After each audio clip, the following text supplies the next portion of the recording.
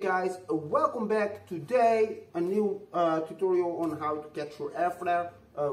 Basically, I'm not gonna go into too many details on how to do every detail of the air flare, but you know, I'm just gonna actually explain how you can go from a freeze to a freeze jump. Basically, what you would do in an air flare normally, right? So there's many ways to air flare. This is basically, in a lot of these ways this works, and this is what you do. So sometimes you watch a tutorial and they actually explain this, but they just do it. So they explain, first you do this, then you do this, and then you do this, freeze, freeze, right? Today I will explain how to do that and catch that instead of just flopping over. The first thing you need, of course, is solid freezes. Very obviously, for air flares, get all your basics done. So what we're gonna do is, today I'll explain it with the tuck version, but I suggest you first train it with the pike version, because in air flare, basically swing it to pike freeze and then hop over to the other hand, right? So we're gonna train it a little bit with the pike, but later on you can simply do the hand hook technique or the tuck technique, which is a little bit easier because you can actually, you know, add height more easy. So what will we do? We'll simply enter with the left hand first, if you're right-handed like me, and then try to swing a little bit into our pike and have a solid pike down. So left hand first, swing it in, and there it is. So as you can see, I start sort of rotating. Now the reason that happens is because my hand is to the side, similar to how you do a flare. If you sort of lean over, you will automatically start rotating. So, and that's what's supposed to happen, by the way. Your hand needs to be on the side.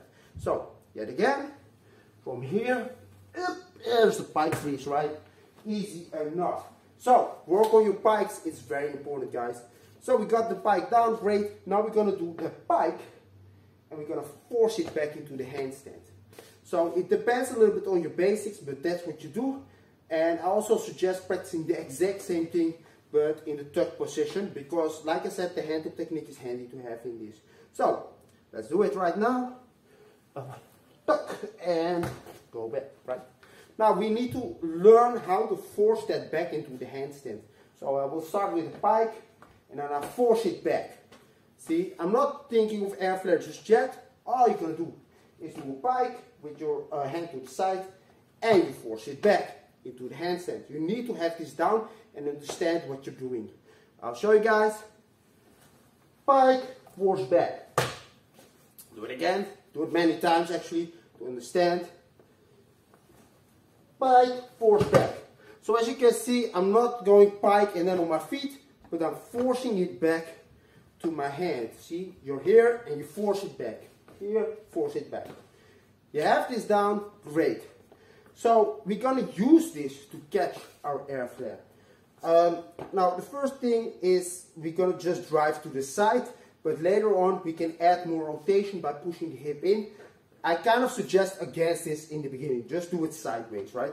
So to do that, as we enter our little pike or tuck freeze, both is good, we're going to lean over the arm, and the idea is that while you do the pike freeze, your body is actually on this side of your arm. So it's not on that side of your arm where you started, but you force it this way. As you are doing this, and you're actually just upside down, you will use the exact same technique to force yourself back into the handstand. So what will happen as you do that tuck or pike freeze, you go back, right? And what will happen is basically you will fall back onto your hand instead of, oh, I'm in a pike freeze, and I try to jump and I crash, where a lot of people have this trouble with the air flare, obviously. So that's what they do actually. When you see them do this, well, sometimes they enter from standing, but it's the same principle. They force their body on the side of their arm, and as they hop over, they actually hop up. And that hand hook technique, that jump, gives them height to catch, but with this little drive to the handstand technique, you will be able to catch it, which is handy, of course. So let me show you guys. It's easier with the hand hook technique because you can add pump and it's easier to catch a position, but you can use the pike if you want. It's up to you. Pike to pike is what usually is done in air flare, right? So I'll show it with the pike. There's a pike and then jump over to the pike, forcing it that way. So it's pike to pike. Force over your arm. As you're upside down, force over the arm there. Now, you might think, yeah, but that doesn't really look like an air flare. That's very true. You have to use this technique in your air flare. So this is the way you force from the one hand to the other, and you can actually catch it, right? Like I said, with tuck freeze it's slightly easier, so I actually suggest sort of working with this. So you need to have hand hooks down more or less. As you force the tuck freeze, you jump to the tuck freeze, because it's easier to jump this way. Now, I had already some people tell me, look, I don't like this because you drive to the side. So how can we do two air flares and catch on the same spot? This will come with time basically, right? But I will explain it anyway. As you're doing air flares, and you can do one or two already, you try to drive your hip forward. If you do a flare, the hip goes forward. If I do a windmill, my hip goes forward. If you do the halo, you guessed it, your hips flies forward. So guess what we do in the air flare? Exact same. And because you add the drive forward as you go smooth, your hands start flying over, and you should more or less be in 2-3 air flares have the same spot. In the beginning, I wouldn't worry so much about it. Just try to catch it, right? This is more the way to catch it. But I just want to address this, that even though you use this technique, you can still get air flares in 2 times, but it will take time, obviously. And that's why sometimes it's actually better to just straight do perfect air flares. But that's not for everybody. You have to have a very strong body, very flexible, very good in all the basics. Then you can maybe do the air flares like B-Boy the End does, right?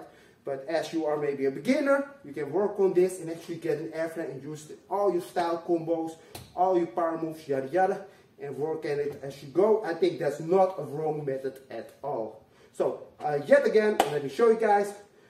I'll use the tuck freeze this time, and you pump like a hand hop from the one hand to the other, but you drive your body over to that side, right? So from here, forcing it over, bump. So you see, I'm just actually sort of falling from there. From here, you can actually start, chucking from the hand and start throwing more to the side. It all comes with time, right? So guys, I hope this helps. If you're struggling with air flare, try to work on this, right? This is not the only way to do it. There's many ways to do this fucking move. So it's really up to you. But this works, right? So if you're, and I trained also sometimes beginners, and I see, wow, we have very good freezes, and we can actually work on this. They sometimes get the tuck to tuck quite easily, right, and all that shit. So maybe this works for you too. See you next time.